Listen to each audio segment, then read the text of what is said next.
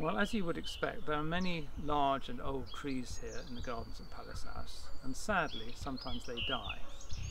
Now, it used to be considered good housekeeping to cut them down and perhaps make space for something new, but actually there are good reasons to keep trees. One is that they remain an important habitat for bugs and beetles, but there is another reason, which is that they are wonderful material for carving.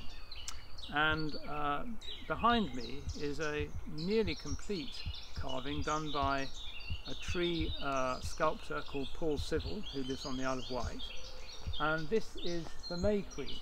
She's actually not quite finished because her outstretched arm is going to be holding a rod for good reason, which I will come to in a minute.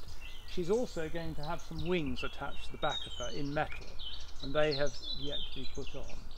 But she has been carved out of the trunk of an oak that sadly died some years ago. Now, I mentioned the rod. If we now swing round, you will see her adversary, the person who she'll be shaking her rod at. This is the cold and wicked and evil Jack Frost, with his sword already in his hand, trying to maintain the winter environment. But of course, at this time of year, he's not going to be very successful. Just listen to the bird song.